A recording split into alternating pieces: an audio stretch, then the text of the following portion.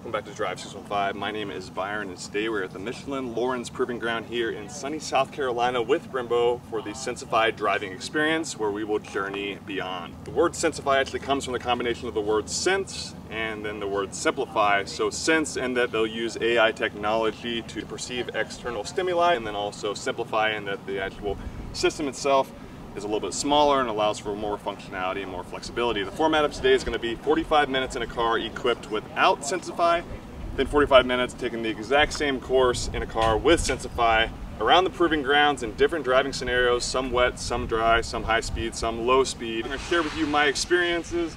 You can see the car on the track out right now does not have Sensify. Then they're going to switch over into this. I'll have a GoPro in both cars, share a little bit from each format, but before we go out and do that, let's take a listen to one of the software engineers so he can give us some insight onto the Sensify experience. We are here with Brembo software engineer Zach Spikestraw, and he's going to explain the Sensify braking system to us. So I guess go ahead and give us a little overview of what's going on in the front of this vehicle here. Yeah, so we have a pedal simulator in the front here, which is kind of like a traditional master cylinder. When you're pushing the pedal, you're pushing straight into a master cylinder, and then we have a spring pack that we can calibrate to give you a nice pedal feel. But the brake pressure is not actually going to the wheels like in a traditional system. Instead, we read the pedal stroke and then send a signal to our ECUs, which then create pressure requests that we create on the front calipers here. Okay. Now the way we do that is with electro-hydraulic actuators, and they basically have a little piston that pushes in and replicates what you would normally be doing, which is the master cylinder pushing pressure straight to the wheels. So it decouples the driver from the wheels, which allows us to do a little more control, and it also gives the driver a very, very consistent feedback from the pedal and a very comfortable feedback. Excellent. Yeah, that's fascinating. So it's independently going to each wheel versus the typical mainstream where it's like all, you know, Yes. constant amongst them. And that's a really good point. That's something that separates this from traditional braking systems, is there's actually two of those actuators here in the front. So each wheel is getting its own actuator, okay, as opposed to having one box that's having to control all four wheels. Excellent. Yeah. And I guess as far as like configurability and flexibility in like the vehicle design, it can also allow for some flexibility as well. A lot. So now you've got these little parts to package instead of a big box, so you can put those in more creative places as opposed to having to find somewhere where a big box fits. Absolutely. No, that so Yeah. so you're saying versus like it's a lot smaller underneath, like, you know, visualizing a lot smaller than the typical system. Absolutely. Okay. Far more compact. Yeah. Excellent. So then down here, as far as like anything you want to point out here on the actual, you know, wheel setup itself, I guess, braking system. This is all pretty typical. This is just a standard fixed caliper, something that Brembo's been doing for, you know, decades now. Same with the rotors and pads, everything's standard down here. So it's really the electromechanical system up here that is, yeah, really excellent. changed. And then back in the rear, in the presentation with Stefan, this is the CEO of North America, he was talking about how now there's less brake or no fluid going back here, no brake fluid. So give us a little insight there on what's going on in the back wheels. So this is really interesting because this is taking it even a step further. So not only is the driver decoupled, but you're in a situation where you have no hydraulic fluid in the back. They're electromechanical, and it's just a motor that pushes in a piston, and that puts the brake pressure on the wheel. So this is really good because now you're not running any hydraulic fluid, there's no bleeding process to do. We can integrate your parking brake directly into that system. Very compact, very easy to package, but then you still get the individual actuator control on every single wheel. So again, two controllers back here, two controllers up there. You're gonna get the best possible control and best feel out of the vehicle. Absolutely. No, it seems incredible. It's fascinating technology, and it's incredible to see how far things have come. So I'm getting, you know, excited to get out on the track, and I'm going to experience what it's like, and I'll see all the stuff you talked about put it into practice. So I'm excited, and thanks again for your insight. Yeah, well, thanks for coming, and we're excited to get out there and show it to you. All right, guys, so I'm going 50 miles an hour. I'm going to do a full ABS stop in the wet zone here. 3, 2, 1. Wow. That, like, you feel your brain like moving to the front of your head a little bit. But again, we're not in the Sensify equipped vehicle. We're just in the baseline one right now, just getting a feel for it. I've done a few stops. We're gonna head over to the next track. Guys, this is gonna be terrifying. We're about to go 5 miles an hour to a straight stop here. Ooh. That's intense, guys. If you've never gone 75 miles an hour and slammed on the brakes, it's crazy. But that was it's good to get a feel for it. Still processing that. My brain, I think half my brain's still back there. 50 miles an hour on this one. Getting ready to turn into the apex of the turn. Okay. So you feel the little bit of oversteer? I did feel a little bit. I kind of like skipped a little bit to the right. Again, and we're in the non-Sensify one. Wanted to take you to the shoulder. It's exactly what happened. Yeah, I felt like I was kind of like skirting down. As I'm braking, I'm going to turn to avoid the cones here. You can see that are stood up straight in front of us. So this is going to be very interesting. 3, 2, 1, brake. Okay. Much better. Yeah, I got that. You feel that? I felt like it still skipped a little bit. Is that kind of like stuttering? I mean, that's part of the ABS. It's like the anti-lock system. Yeah, it's the wheels locking and releasing, kind of giving you the stutter. Okay. And a little stutter on the pedal too. Yeah, I did kind of feel that feedback on my accelerator, or the brake pedal rather. You guys, I'm trying to take like mental memory notes because we're going back to back 45 minutes in this, then straight into the 45 minutes in the car that has the Sensify. So I'm kind of getting a baseline for this. But this is a true baseline because I've never actually like experienced some of this stuff like in the real world. I've never had to lock up my brakes this fast. I've never had to do these obstacles.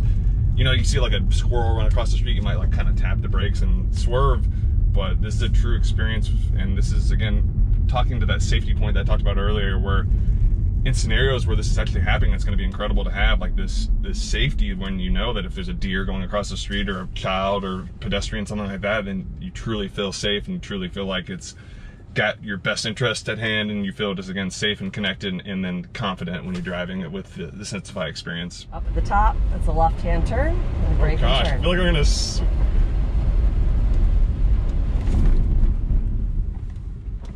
okay.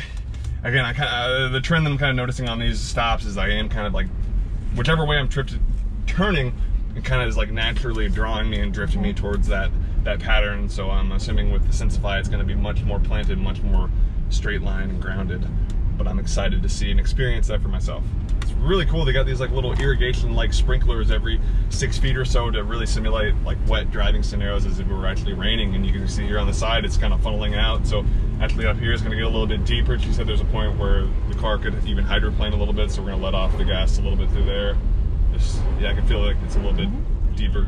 Well, let's try the obstacle at 45 this time. Okay, cool. Oh man, again, guys, I don't get nervous about, I mean, I shouldn't be nervous because, again, like this car is capable of it, but it's just weird, like driving 45 miles an hour on a very wet track, knowing that you're going to have to, like, you know, make sure you properly brake. So I'm going to brake and then turn left as I'm braking. Okay.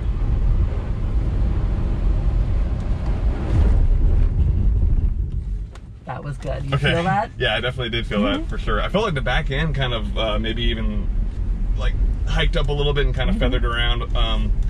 So and also the understeer that had you almost clipping the cone. Yeah, absolutely. Yeah, I did notice that. Okay, we're getting there. We're getting there. That's pretty good.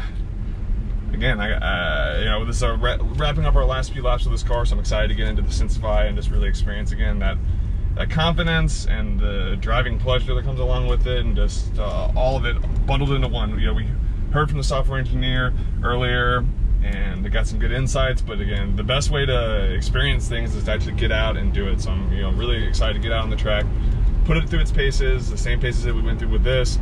And now that I got a good baseline, a good understanding, really going to see how this Brembo Sensify experience really is. Okay, so we're going 50 miles an hour, going to do a full ABS stop in the Sensify vehicle. Wow. Actually, yeah, I actually immediately noticed that. Like, just how smooth that was. It didn't have like that typical lockup. I didn't like track one way or to the left or the right. It was like, it's almost like where I wanted to stop, it stopped. Yeah. That's actually really cool. Yeah. Right? I didn't think I was gonna, I was a little like worried I wasn't gonna be able to notice it like quick enough, but that was like just right off the bat, like first stop, not even anything technical, just a 50 mile an hour dry stop.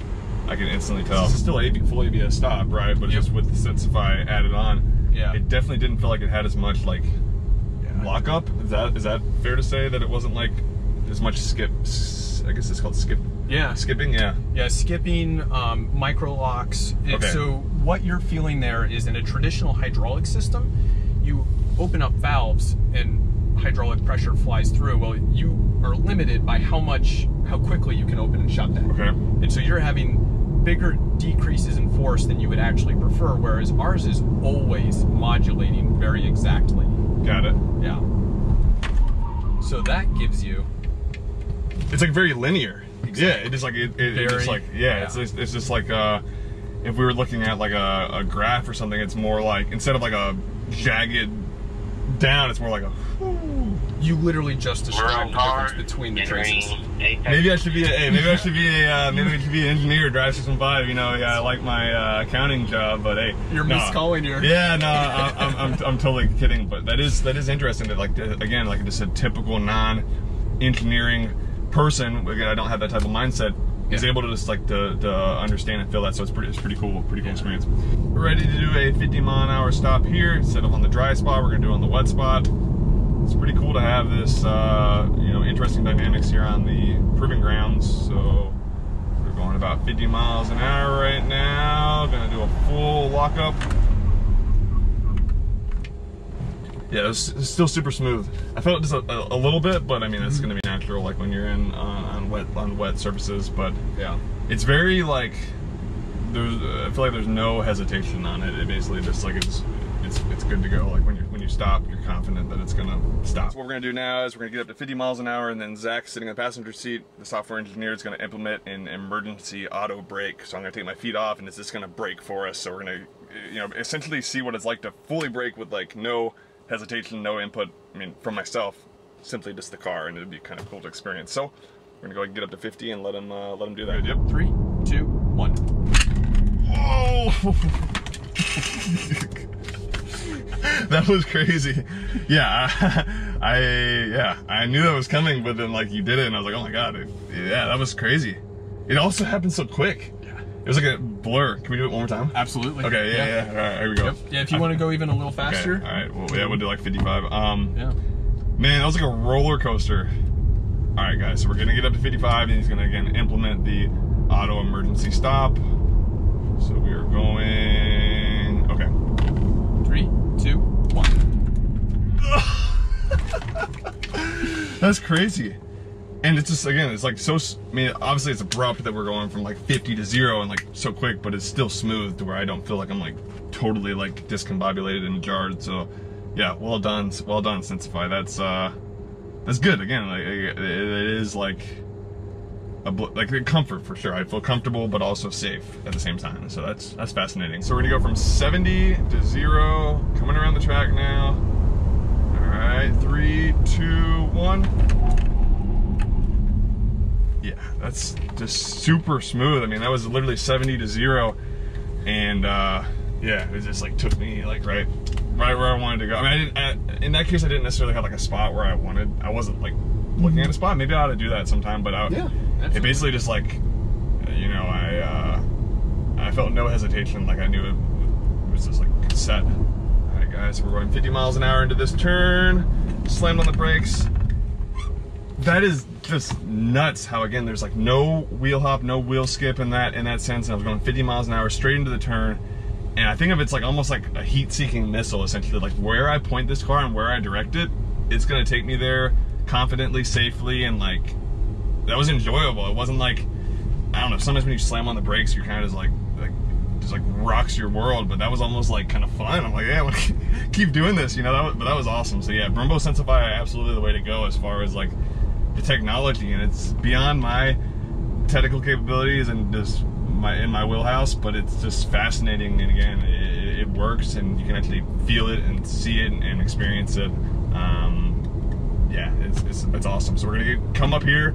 I'm gonna go 70 miles an hour. I'm gonna slam on the brakes. And when I did this last time, I didn't actually pick a point, but I'm gonna kind of visualize a point and then to see if I can get it to stop on that.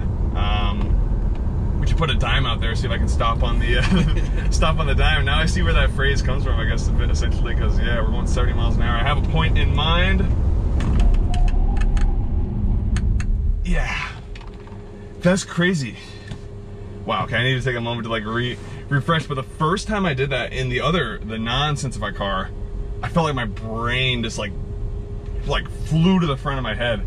We did the same thing. I maybe even going a little bit faster, like 72, and I don't feel like that happened. I feel like just way more, like my internals of my body feel just a lot more. I guess it's just like, again, the technology and how this was designed, it's like, puts less strain on you, maybe. I feel like even just because it's such a softer, more you know, purposeful stop that I feel fine.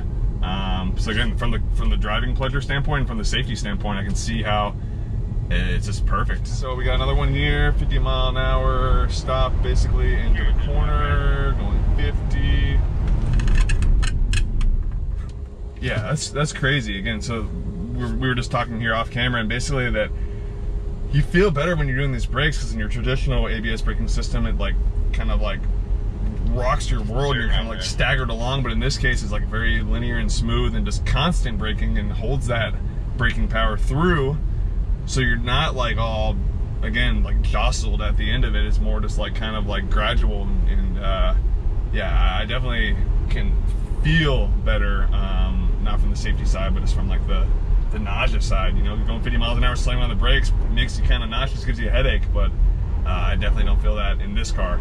Can't say the same for the other one. So we're going 40 into this one. This one is like the tougher one, is a little bit of an obstacle avoidance, so we're gonna go up to 40.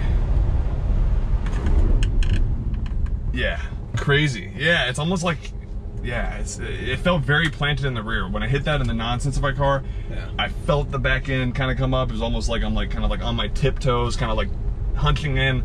And this one I just felt very grounded, very planted from all angles of the car. And it didn't feel like, I felt the pressure go to the front of the vehicle, the nose of it, but it wasn't like scared where I was gonna like kind of fishtail or feel like it hydroplaned or anything like that. So again, we're hitting that 40 miles an hour on a wet condition, so that was cones that we were looking out for in that case, but you can imagine if you were doing that, like again, like I mentioned, dog running across the street, child, pedestrians, anything like that, could definitely, you know, be like a life or death type scenario, where in this case it would definitely save someone, just being able to brake that quickly and brake that smoothly. So it's not like algorithmic learning as far as like tracking you every day out of the month, but like, no, more so like your current input of right now, my turning radius is like exactly 45 degrees and my throttle pressure's at like 10, it's gonna know to like kind of adapt. So you put your, like you said, you got steering angle at 45 degrees, then we're gonna go into our software and say, okay, only give 75% braking force at first,